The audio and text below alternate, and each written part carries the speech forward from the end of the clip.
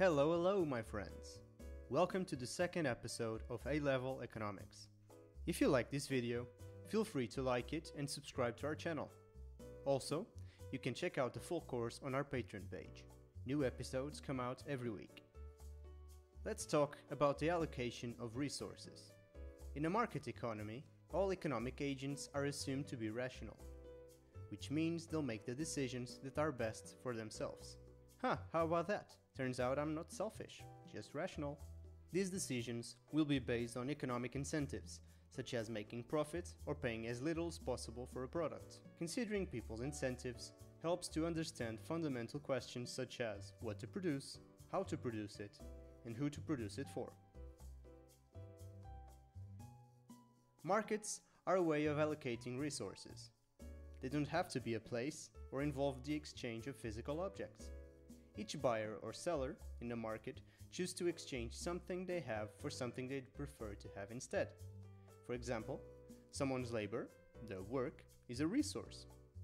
If they have a job, they exchange their labor for a salary.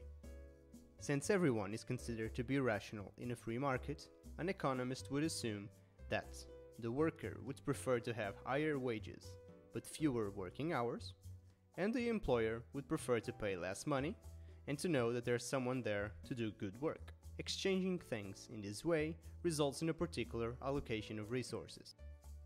A free market allocates resources based on supply and demand, and also the price mechanism. In other words, everything is for sale except your dignity, since anything can be sold at any price that people will pay for it. Free market economies have a number of advantages, but, as with everything in life, there are also some downsides. Unless you're talking about watching this video. No downside here, right? At least I hope not. In a planned economy, it's the government, not the markets, that decides how resources should be allocated. Communist countries have planned economies, but they are much rarer since the collapse of communism in the late 20th century. However, some countries still have planned economies, such as North Korea. Pros of free market economy. 1. Efficiency. As any product can be bought and sold, only those of the best value will be in demand. So, firms have an incentive to try to make goods as efficiently as possible.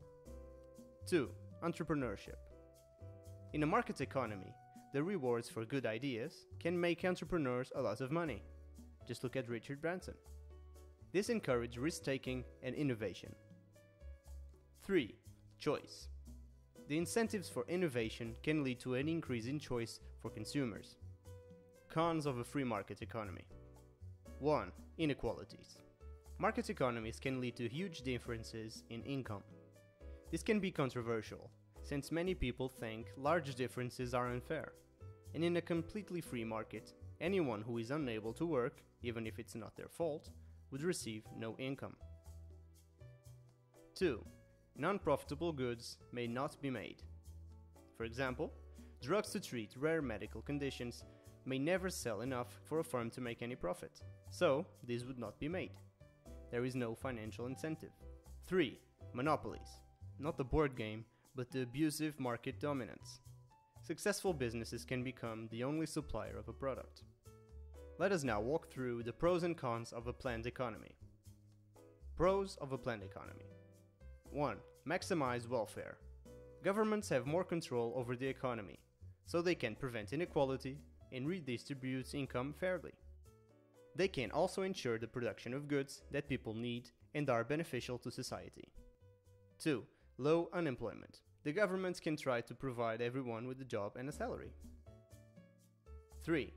Prevent monopolies. The market dominance of monopolies can be prevented by the government.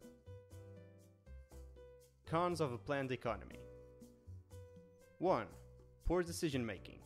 A lack of information means that governments may make poor and slow decisions about what needs to be produced. 2. Restricted choice. Consumers have a limited choice in what they can consume, and firms will make what they're told to make. 3. Lack of risk-taking and efficiency. Government-owned firms have no incentive to increase efficiency, take risks, or innovate, because they don't need to make profit. A market failure happens when free markets result in undesirable outcomes. For example, traffic congestion is seen as a market failure. Governments often intervene when there's a market failure. They might change the law or offer tax breaks, or create some other kind of incentive to try to influence people's behavior. Governments can also intervene in the economy by buying or providing goods or services. When both the government and markets play a part in allocating resources, this is called a mixed economy. Let's wrap this episode by stating the difference between productive and allocative efficiency. Productive efficiency is concerned with the optimal method of producing goods at the lowest cost. It means that, given the available inputs and technology, it is impossible to produce more of one good without decreasing the quantity of another good that's produced. Now, allocative efficiency is concerned with the optimal distribution of goods and services. It means that a particular mix of goods a society produces represents the combination that society most desires. And that's it for this video. Thank you for watching and see you in the next one. Also, check out our Instagram to be up to date with the new courses and episodes. Bye!